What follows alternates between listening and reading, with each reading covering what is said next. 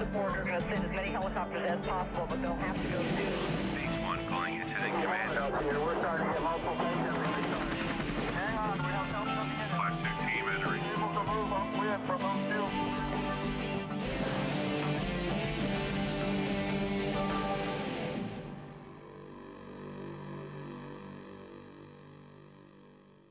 Hello and welcome to a special broadcast from ENET. I'm John Getter. Today's broadcast marks the debut of some new valuable information for everyone in your community. There will be 3 different segments in this 1-hour program. The first segment is Are You Ready?, produced through a grant from the British Petroleum Employees Association. This is a guide to help families to be better prepared. It focuses on how to develop, practice, and maintain emergency plans and to learn what must be done before, during, and after a disaster to protect people and property. Also included is information on how to assemble a disaster supplies kit that contains the food, water, and other supplies for individuals and their families to survive following a disaster, especially in the event they have to survive on their own resources. The second segment is an instructional video to explain the steps to follow in setting up a portable generator as an effective power supply while minimizing the risk of fire and eliminating the danger of carbon monoxide fumes. And our final segment is a look at flash floods. It will give you some real insight into the terrible danger these floods can create, literally in just minutes. So thank you for joining us today. We begin now with a very important question. Are you ready?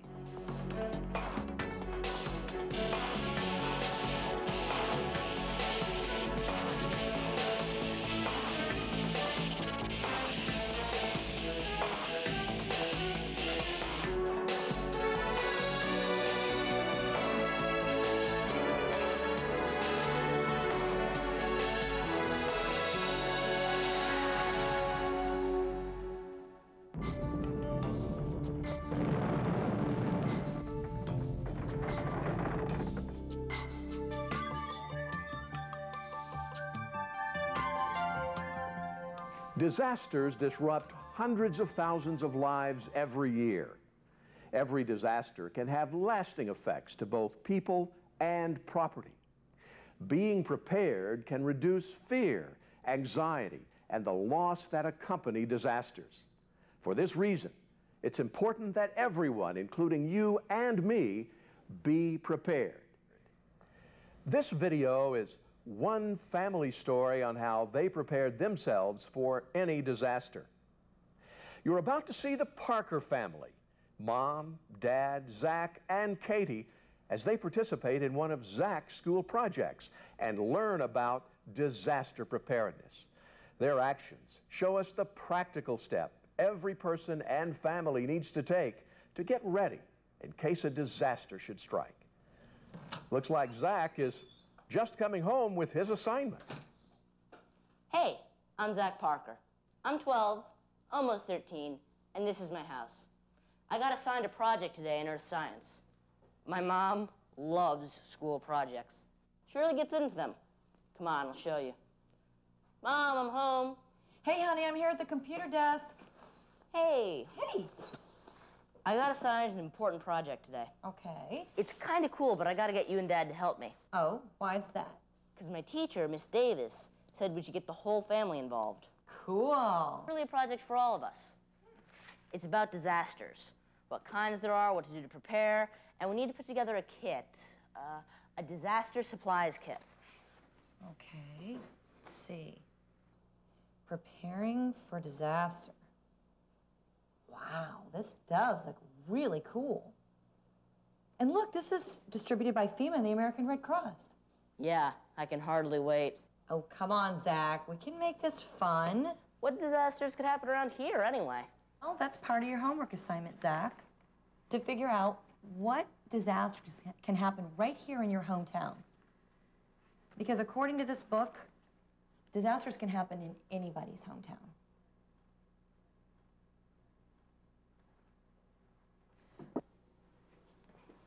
Okay.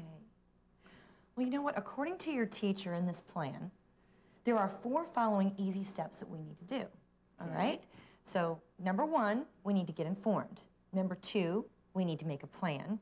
Number 3, we need to assemble a kit. And number 4, we need to maintain the kit. Okay. Okay? So, look here. She even lists some places that we can get information. Yeah, the local chapter of the American Red Cross and our local emergency management office. Exactly. But look down here. Before we even get started, she wants you to write down why you think she's given you this assignment. What do you think she wants you to learn from this? Well, first of all, she said it was important to know what disasters could happen around here. And that if you got ready, you could protect your home, right? keep your family safe, even your pets. Exactly, Zach. You know, there looks like there are some really simple things that we can do to prepare for a disaster. And I really think that your dad and your sister can help us out with this too. This looks like a very, very cool project. You know how much I love school projects.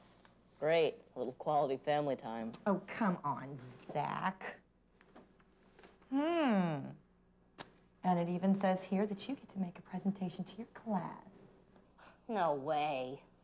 Oh, come on, Zach, you're gonna do great. You know that. Where's that list again? Here you go, honey. Okay. First step is to get informed. Okay. You know, my teacher said that the Red Cross and the Emergency Management Office would have maps and stuff. Great. Let's see, where is it? Ah, here it is. The Emergency Management Office. Okay, Zach, what's the telephone number? We'll go ahead and call him. Yeah,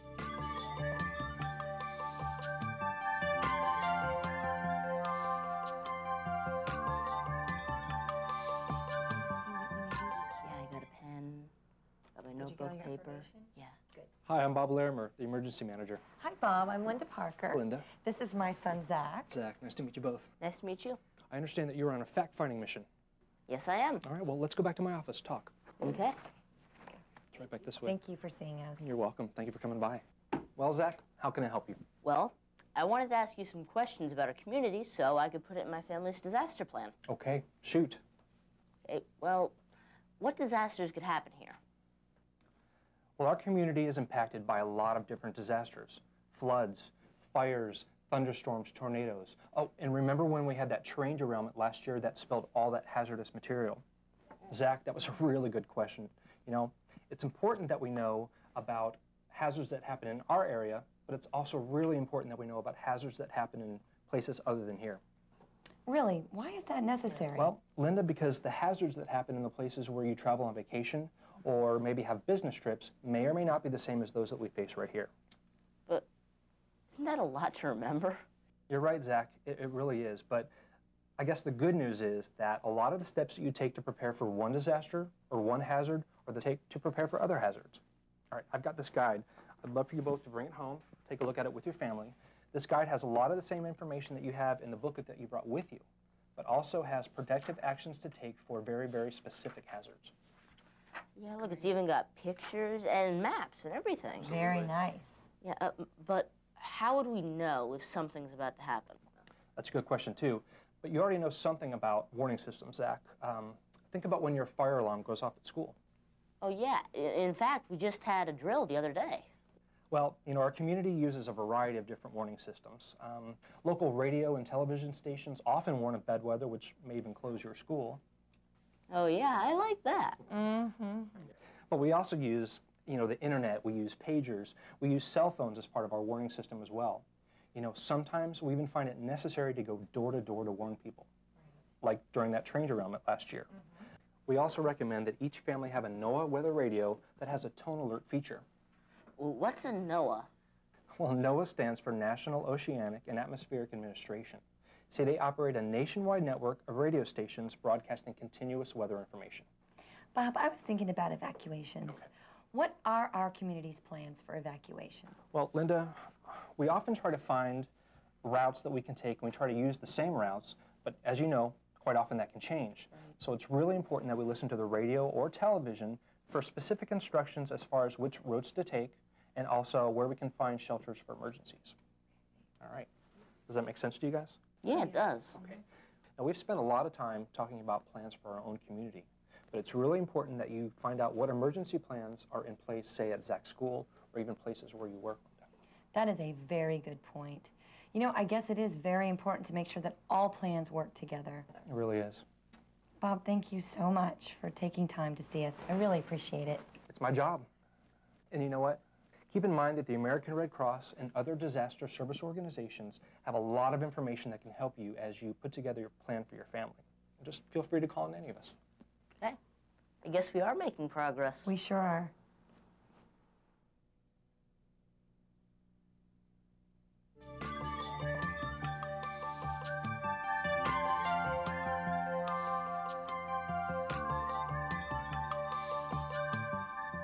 Well, the meeting with the emergency manager went well.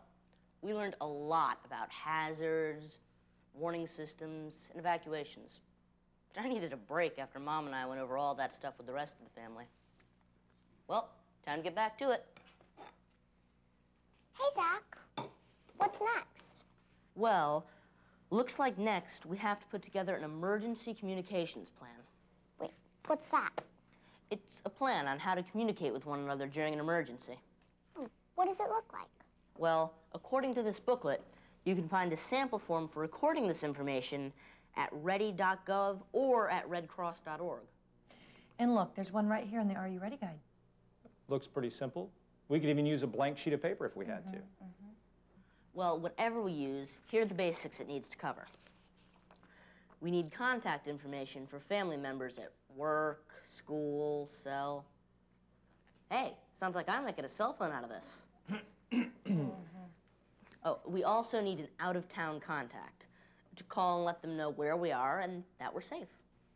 Why do we need that? Well, sweetie, it could be hard to get through on local phone lines after a disaster.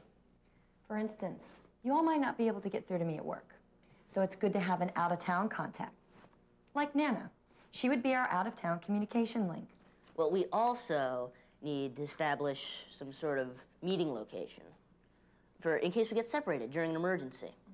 And we need the contact information for emergency services such as fire, police, and the nationwide poison control hotline. Well, whoever's going to do it, there are cutout forms in the back of the Are You Ready guide, which should make things real simple for you. Okay, let's get to work filling this in.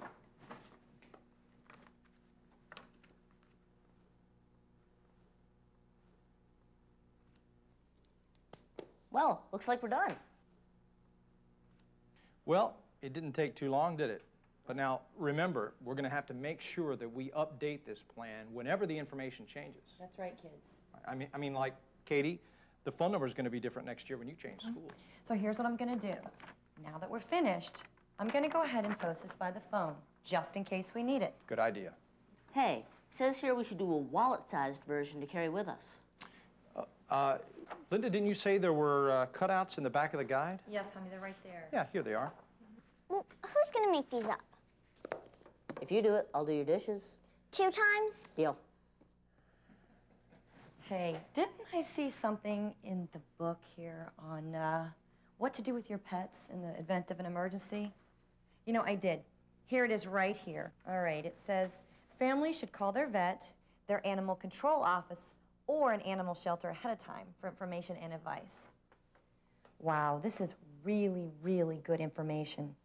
Also, if an evacuation is necessary, find out which hotels and motels take pets. Pets are not typically allowed in emergency shelters with the exception of service animals.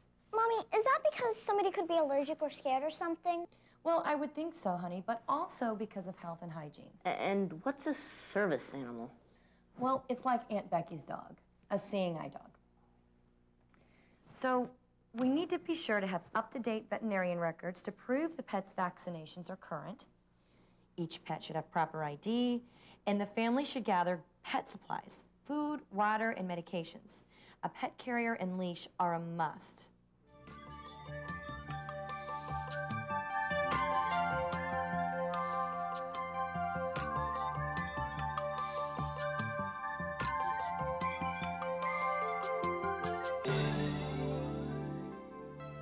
Before our plan is complete, there are some other things for us to do. Like what? Well, honey, it says here that we need to learn how and when to shut off our utilities. It also says that we need to learn how to use our fire extinguishers, install and maintain our smoke alarms, review our insurance coverage, Gosh, what about all my family files? Oh, well, those are important things. We have to store things like insurance policies, passports, all of our deeds, titles. All of that stuff has to be put in a safe place somewhere away from the house, like a safe deposit box. And most importantly, we have to keep copies of all of those documents in our disaster supplies kit.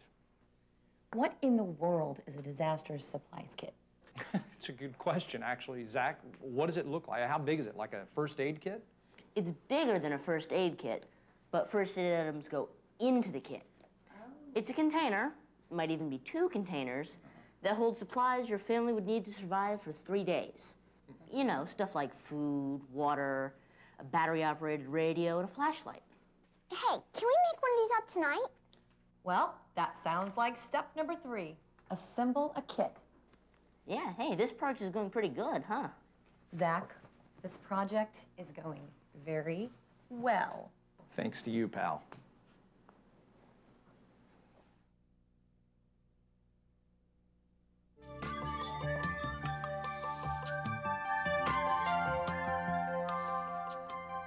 Tell you what, let's go over this together for just a minute here. It says you may need to survive on your own after a disaster. This means having your own food, water, and other supplies in sufficient quantity to last for at least 3 days.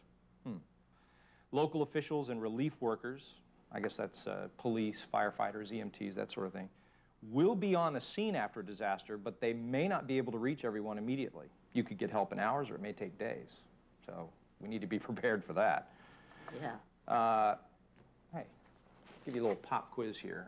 Can you name any of the services and things we might have to do without during a disaster? See how much you know. Maybe stuff like our water, All right. gas, electricity, phone lines, and our sewage treatment. Very good. You just named all of them. That's right. We may have to do without all of those for days or even a week or longer. Very good. I'm impressed. Thanks. We may have to evacuate at a moment's notice and take essentials with us. And that means that since we probably won't be able to shop for those supplies or even look for them after a disaster, we need to put together a disaster supplies kit now. Oh, yeah. Let's see. A disaster supplies kit is a collection of basic items that members of a household may need in the event of a disaster. Oh, listen to this. Since you don't know where you'll be when an emergency occurs, prepare supply kits for home, work, and vehicles. That makes sense. Yeah. Okay, well, here's a list of all the items we need for our home disaster supplies kit. There you go. Hey, guys. Hi. We're back with the containers. Hey, Zach, why don't you go ahead and give me that list? Oh, I'll take it. There you go. Thank you. This is great. Looks like we have a lot of these items right here in the cupboard. Good. But Zach, I have one more question for you. What do you think is one of the most important items to consider for supplies? Water. You're right. You should store at least 1 gallon of water per person per day. A normally active person needs at least a ½ gallon of water just for drinking each day. Okay. Store in a cool, dark place. Hey, we'll need to include some water for Whiskers, too. Definitely. Also, put together a 3-day supply of non-perishable food. So we've got that right here. Okay. And it says that we should try and avoid foods that'll make us thirsty. Okay. Choose salt-free crackers. Here. Good. Okay, thank Whole you. grain cereals. Oh, And we've got that here. And canned foods with high liquid content. Oh, all right. Hey, we'll need to include a manual can opener, too. Use foods before they go bad and replace them with fresh foods. Change stored food and water supplies every 6 months. Be sure to write the date you store it on all the containers. I can handle that job. Rethink your needs every year and update your kit as your family needs change. Next year, I'll be eating more, Katie will be eating more. And I'll be eating less, I hope. Now we should also keep items in airtight plastic bags and put the entire disaster supplies kit into 1 or 2 easy-to-carry containers. Right here. that. Okay. Wow, this is a lot of stuff. I've seen you eat that much food in one weekend. You know, it does feel pretty good, though, to get all of our food supplies in order. It really does. Of course, this isn't everything. We still have to worry about, what, flashlights, batteries, radios, that sort of thing. But we'll get to that later on. Okay.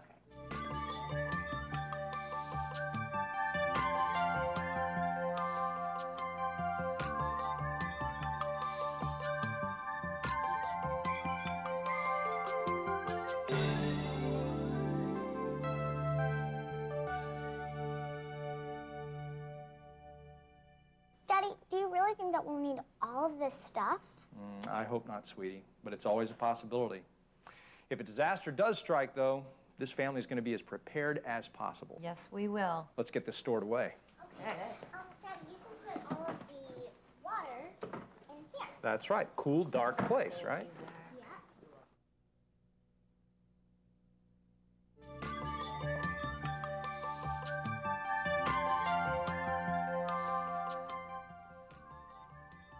Anything for me? No, not really. Just a letter here from Aunt Becky. Oh. Hey, you know, now that we have our kit and plan and all, it would be good if we could help others get prepared. Yes, and we can start with Aunt Becky. Yeah. Would Aunt Becky's kit and plan be any different than ours? Well, I would assume that it would be somewhat similar to ours, but because she's blind, it probably have a few differences. You know, we can go talk to our friend Karen. She's disabled, and she also volunteers for the American Red Cross. Yeah. I'm gonna give her a call right now. Road trip. Good to see you both again. Please, come in. Karen, it's so good to see you too. You remember my son, Zach, don't you? Yes. Hi, Zach. Hi, how are you? Good. Yeah, my mom says you might be able to help us with something. I have a school project that's all about preparing for disasters. Now, my family put together a plan, and we also put together a disaster supplies kit, but now we need to help my Aunt Becky get prepared. You see, my sister Becky, she's got a disability. She's blind. I'd be glad to help. I have something here that I think could help her. Oh, thank you. Wow. Preparing for disaster is everyone's personal responsibility, but for the millions of Americans with disabilities, emergencies can present a real challenge. Part of my work as a volunteer with the American Red Cross is to help senior citizens and persons with disabilities get prepared. And one of the tools that we use is this booklet, Preparing for Disaster. It is produced by FEMA and the American Red Cross, and it gives a step-by-step process to helping her get prepared. Yeah, this is good stuff. Wow. It will be very important for her to set up a personal support network made up of trusted individuals where she spends her time. My support network is made up of my family, neighbors, friends, and coworkers who can assess my capabilities, know what I would need help with, and be available within minutes. I don't really depend on one person because they may not be available when I need them. It would also be important for her to create a personal assessment. What's that? That would be a list of her needs and her things that she would need help with before, during, and after a disaster. The booklet that I gave you can provide you with the questions that would guide her through the assessment. Wow. You know, Zach, just imagine if Aunt Becky lost the power in her elevator and couldn't get out of her building, or Nemo, her dog. What if he got injured and couldn't help her? Yeah, I never thought about that. Well, you know what, Zach? We're going to go see her in 2 weeks, and we are definitely going to take this booklet with us. Karen, thank you so much for letting us come and talk to you. I really appreciate it. Thank you for coming.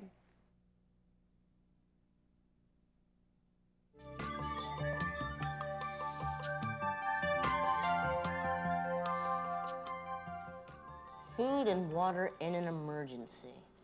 Hey, Mom, come and see this information they have about food and water on the FEMA website, and this booklet, Food and Water in an Emergency. It's put out by FEMA and the Red Cross.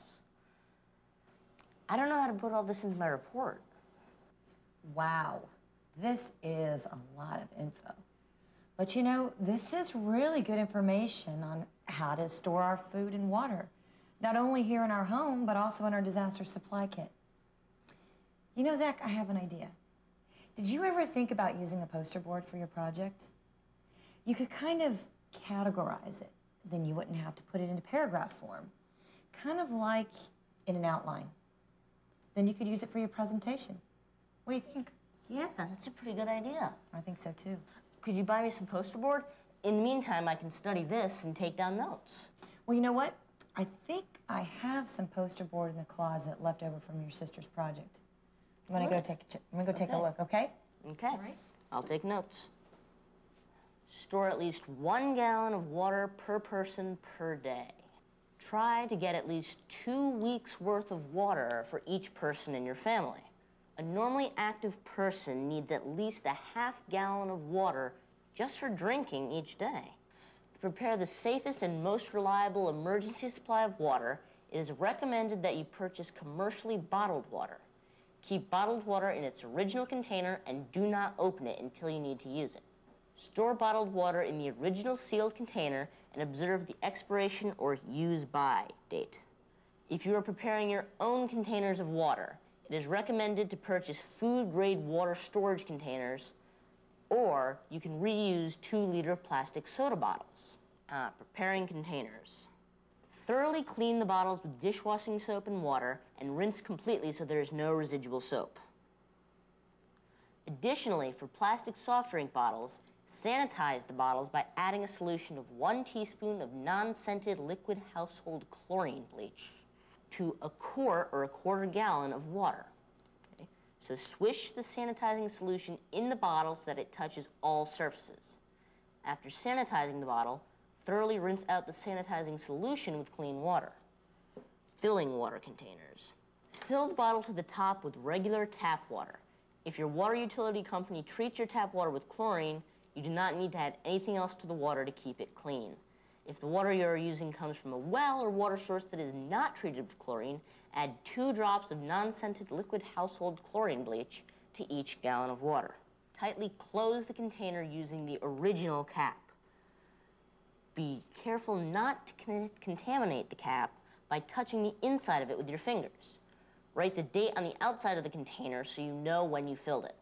Store in a cool, dark place. Here are your poster boards, honey. Oh, thank you. So, how's it going?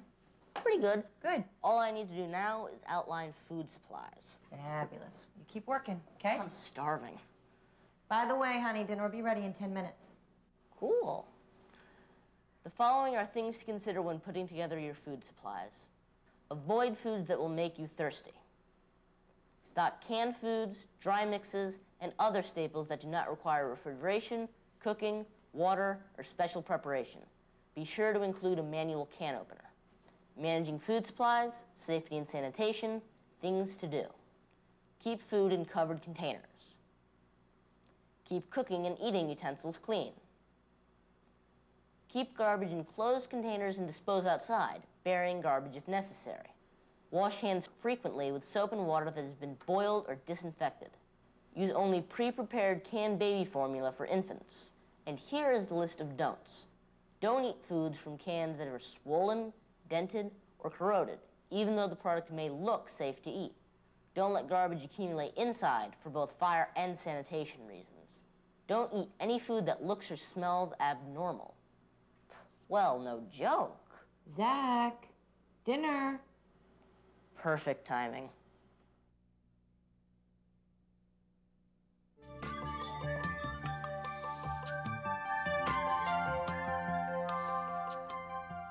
Zach, Craig's mom's here to pick you up, honey.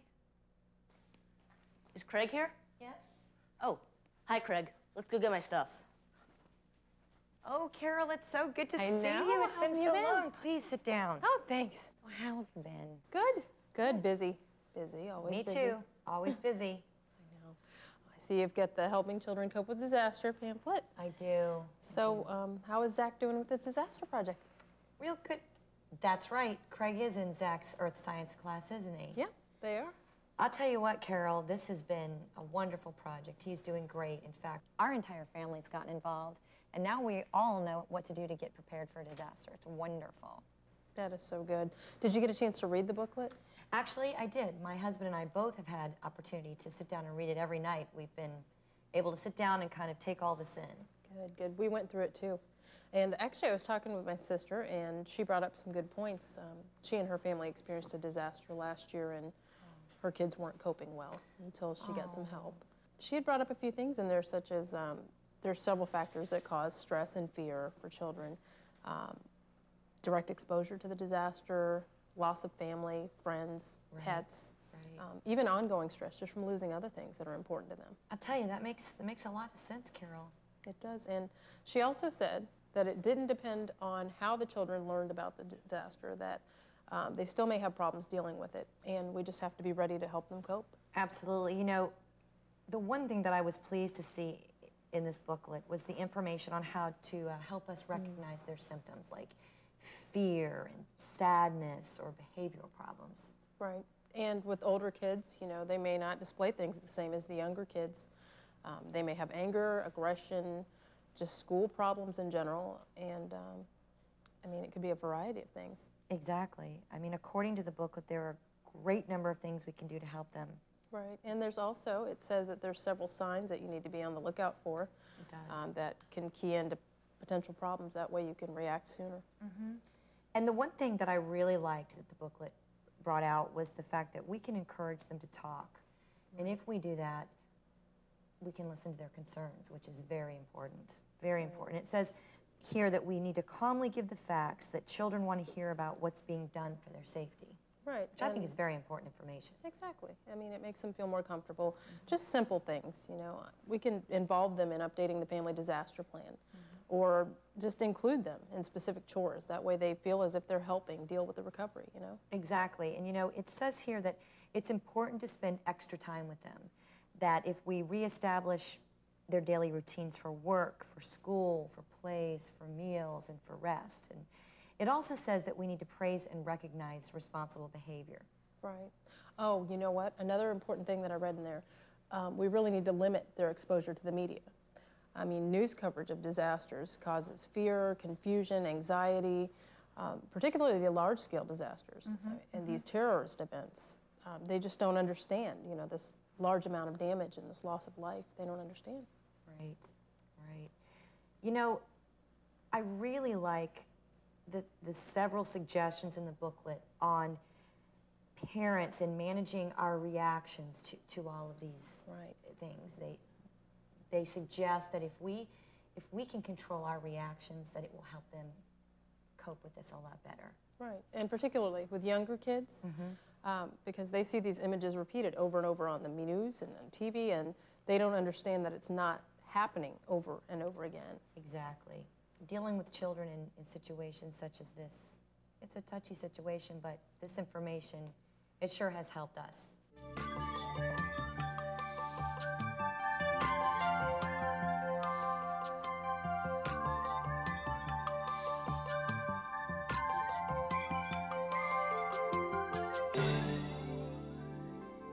I'm ready.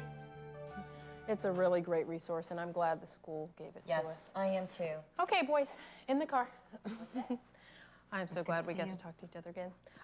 Oh, by the way, I'll have Zach back about 6:30. Great, thanks. Okay? All right. See you, boys.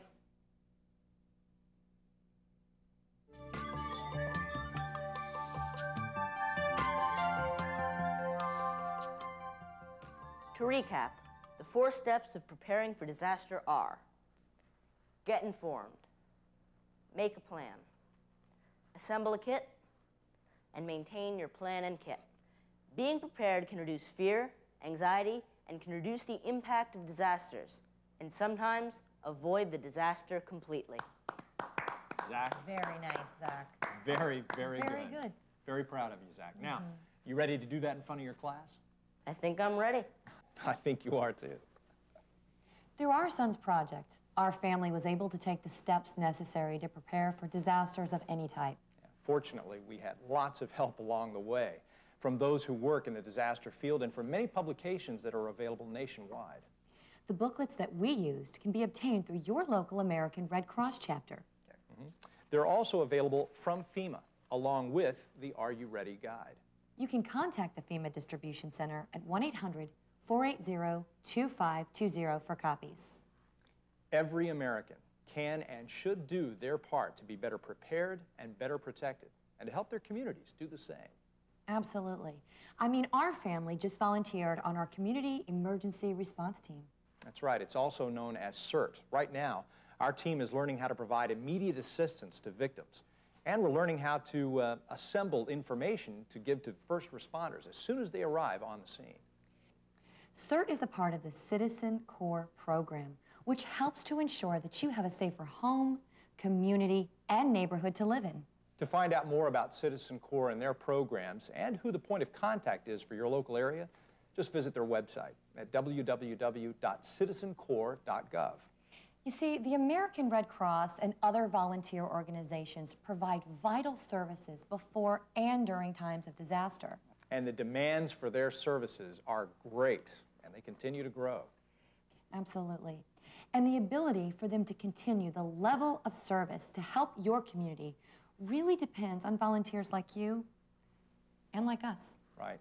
To find out more about their programs and how you can help, just contact your local chapter of the Red Cross organization or any other nonprofit disaster relief organization or even your local emergency management office.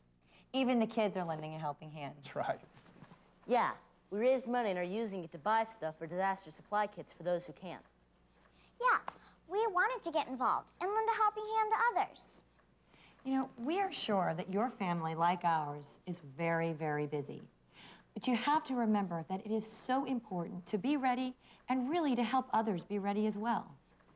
Just remember to get informed, make a plan, assemble a kit, and maintain your plan and kit. That's right. Which means there's only one thing left to say. Are you ready? Nice job. As mentioned in the video, there are a number of places to find support and information on preparing for disasters. Like Zach and his mom, you could also begin your plan with a visit to your local emergency management office to gather information about hazards and readiness in your community. Share what you learned with family members and let that be the starting point for your family's disaster plan. Remember to take the steps that Zach outlined. Get informed, make a plan, assemble a disaster supplies kit, and maintain the plan and kit. Pay close attention to the guidelines for storing and maintaining food and water. Also, be careful to take into consideration the extra steps required for people with disabilities or other special needs. And like our two soccer moms, be aware that children of all ages will react differently during a disaster.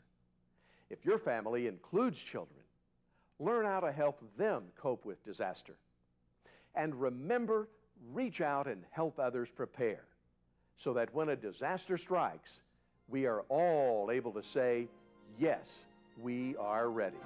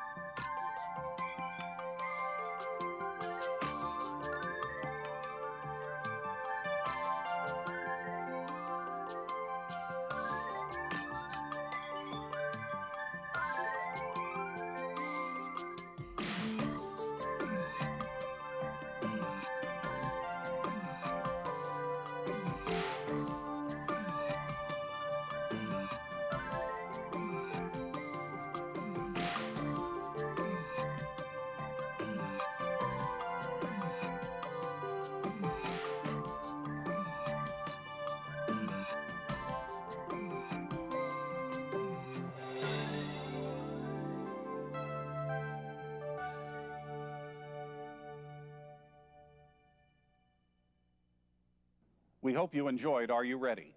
If you would like more information or to learn about getting copies of ENET programs, please phone us 800-500-5164 or on the web at www.usfa.gov/training/ENET. More and more people are relying on portable generators to keep the power on when the utilities have failed. Generators can be lifesavers, but if used improperly, they can also be killers. Here's some practical advice on generator safety. Portable electrical generators are useful when temporary or remote electrical power is needed, but they can also be hazardous. The primary hazard to avoid when using a portable generator are carbon monoxide poisoning from the toxic engine exhaust, electrical shock or electrocution, and fire.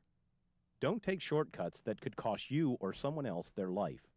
Carefully read and follow all instructions for safe operation found in your portable electrical generator's owner's manual. Connecting portable electrical generators directly to a home's wiring can backfeed onto the power lines connected to your home. Transformers on the power poles can step up or increase this backfeed to thousands of volts, enough to kill or seriously injure a lineman making repairs some distance from your home. In many states, it is illegal to connect a generator directly to house wiring.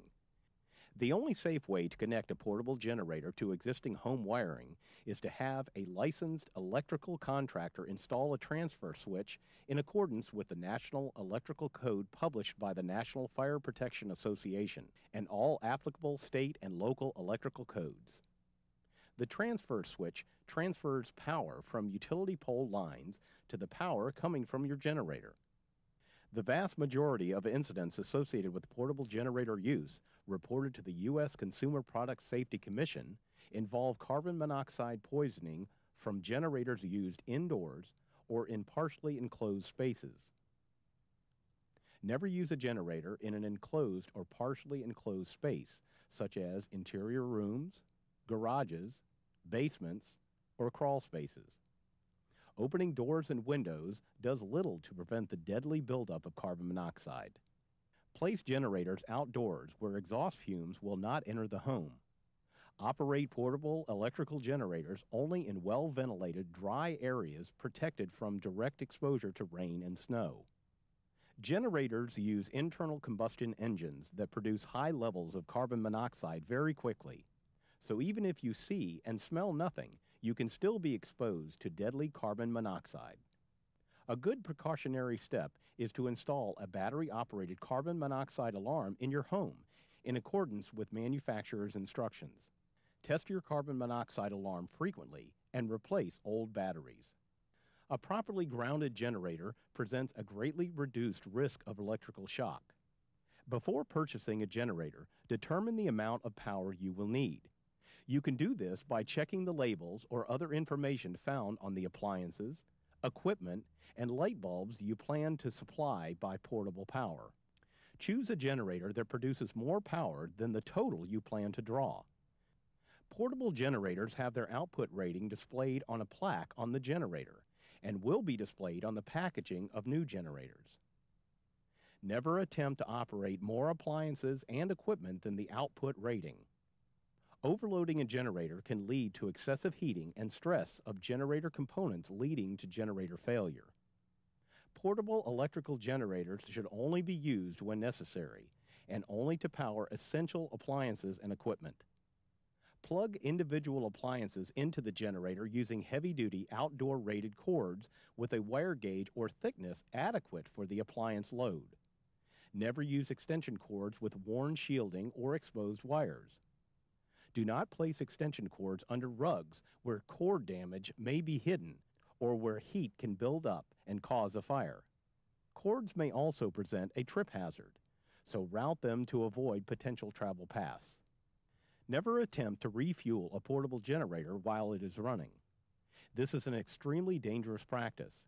It is best to let the generator cool for several minutes if possible before refueling. Gasoline, propane, and kerosene, like all flammable liquids, should always be stored away from living areas and other interior home areas such as garages. Vapors from flammable liquids can cause explosions and fires by traveling invisibly to ignition sources such as pilot lights and electrical arcs caused by electrical motors or from light switches. Flammable liquids must be stored in properly labeled safety containers designed for their storage. Always disconnect or turn off appliances and equipment before shutting down the portable generator in order to avoid damaging the generator or the equipment attached to it. Portable generators can ease the inconvenience caused by temporary power outages if used properly. Finally today, some of the most spectacular and powerful dangers we can face are from flash floods. They can happen in some places every year, and in others, they may happen only once in a lifetime and catch most people unaware of their danger. Learning to respect flash floods can save your life.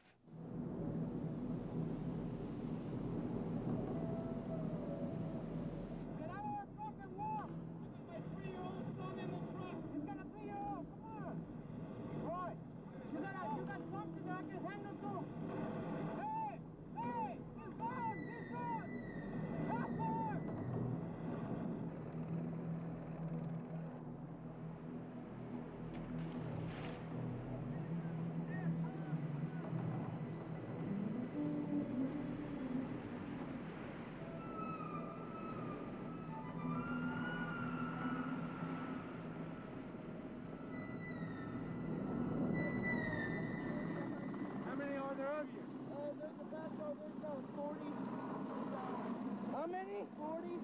In the bus?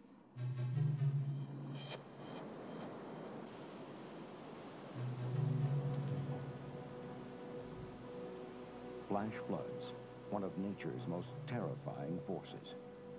Every year they kill hundreds of Americans, drive thousands from their homes, destroy billions of dollars worth of property. Flash floods spare no one and no place.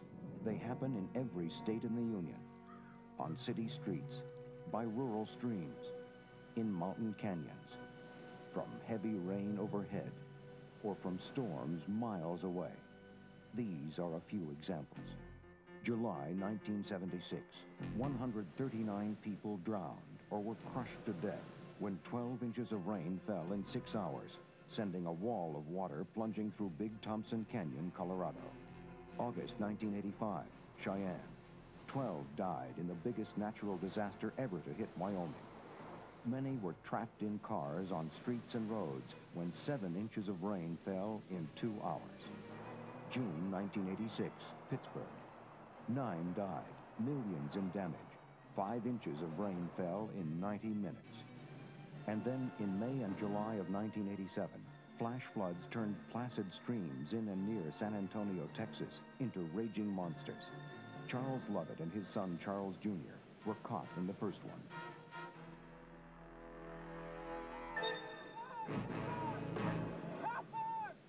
The biggest realization that happened for me was that water was such an awesome power, that water could swell up against the side of the truck and totally carry us away. Truck and 2 human beings, and knowing, I guess, that we had no control over the situation. You can't imagine that water can have that kind of awesome power.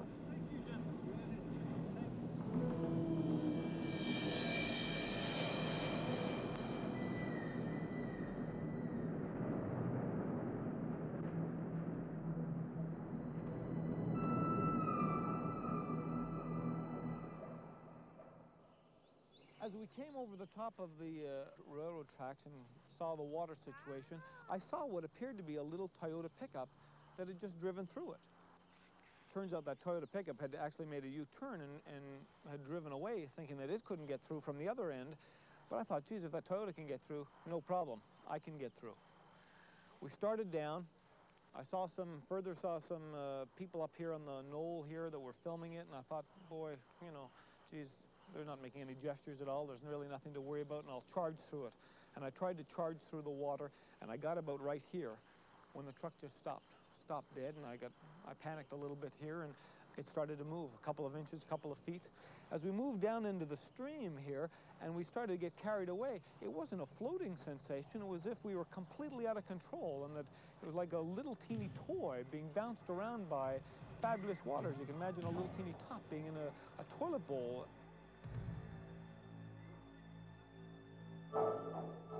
Few people appreciate the power of running water. Even fewer may realize how fast water can rise in a small stream. Jimmy Claus knows. He found out in his own backyard in suburban Pittsburgh during a heavy rainstorm. My mother decided to move her car because the water started coming up in the driveway there a little bit. So she moved her car, and I thought I'd better do the same. So I backed it out the driveway. By the time I got to the end, the car was floating already towards the creek. And I tried to open my door, but it wouldn't open due to the water pressure around it. So I jumped out the window, and I was trying to make it back to the house. I couldn't make it, so I grabbed a tree branch, and just as I grabbed it, I went underwater. And I pulled myself back up, and I climbed the tree. My car went back and hit the wall, stood straight up on end, flipped upside down, and took off. And I found it about a mile down the road the next day. I was probably up there an hour and a half, and as the water kept rising, I kept going up a little higher, a little higher. And so I was pretty close to the top of the tree, and the debris was slamming into the trunk, and the tree was rocking and shaking and creaking and everything else, and which had me really scared. Architect Ron Duke had an equally horrifying experience at his home near the headwaters of the Guadalupe River in rural Hunt, Texas. The house itself is built 16 foot up in the air on pilings and is approximately 200 to 225 foot from the Guadalupe River. It is 3 foot thereabouts above the 100-year floodplain. The night of the flood, I had gone to bed approximately 10 o'clock after watching the evening news and indicated on the Weather Channel and local weather that there was a thunderstorm about 50 miles west of here near a town of Junction, Texas. At 2 o'clock in the morning, I woke up and heard a loud noise beneath the house. I walked downstairs to see what was taking place, and at that point realized that there was a thunderstorm and there was 2 to 3 foot of air between me and the Guadalupe River. When I was out on the deck here, about half of the deck collapsed, and I was thrown into the river, dropped into the river, grabbed a next piling, and pulled myself back up on. And eventually it got to about 1.5 feet above the actual deck portion, which would place it approximately 22 foot rise at this point of the river right here. I had no earthly idea that water could rise that fast. The time limit that was involved from 10 o'clock of going to bed where there was no rain whatsoever and 2 o'clock and close to 20 foot of water in a given area was beyond imagination. Absolutely scared to death. Never been so frightened in my entire damn life. Downstream, the flood surged across a field and caught a school bus convoy leaving a summer camp. John Patton, National Weather Service hydrologist, describes what happened. By the time the last bus and van reached this gateway, the river had risen high enough that it trapped the bus and van. 43 young campers and counselors had to exit the van into the cold churning waters. The river would continue to rise over the next hour, reaching a crest of 30 feet near 9:40 a.m. that morning. This 30 feet was 12 feet above the point on which I'm standing, the same height this surveyor's rod is. The campers and the bus were swept into the raging floodwaters. The lucky ones were carried into trees where they could take refuge. Army, Red Cross, and police helicopters swarmed to the scene and began plucking the teenagers from the river. But 10 were drowned. The scenes speak for themselves. Michelle, were you stuck in a tree? Yeah. How long were you in there, sweetheart? For about an hour. About an hour? What was going through your mind right then? Scared. Terrified because I can't swim. We prayed a lot and sang, just talked. We started crying because we was thinking of the other people's lives that had been taken, that we saw float down the river. If these scenes convey some of the horror of being trapped in flash floods, remember, the worst ones could never be photographed. How can a foot or two of water cost you your life? Water weighs 62.4 pounds per cubic foot and typically flows downstream at 6 to 12 miles an hour. When a vehicle stalls in the water's momentum is transferred to the car. For each foot the water rises, 500 pounds of lateral force are applied to the car. But the biggest factor is buoyancy. For each foot the water rises up the side of the car displaces 1,500 pounds of water. In effect, the car weighs 1,500 pounds less for each foot the water rises. 2 feet of water will carry away most automobiles. There are things we can do to escape the dangers of flash floods. Whatever we do, we should remember that rain will fall again, and in a flash, turn tiny streams into raging floods, sweeping away buildings, boulders, trees, cars, trucks, and people with incredible force. Those who've survived will never forget them. We kept our arms wrapped around the tree for hours, just waiting for help. It wasn't but a few minutes, the whole front of his house tore off, but his wife and children were gone. It was a great big metal building. It had to be like about 60 feet long, and it was totally wrapped around a trailer truck that was over there. Absolutely scared to death. Never been so frightened in my entire life. You can't imagine that water can have that kind of awesome power.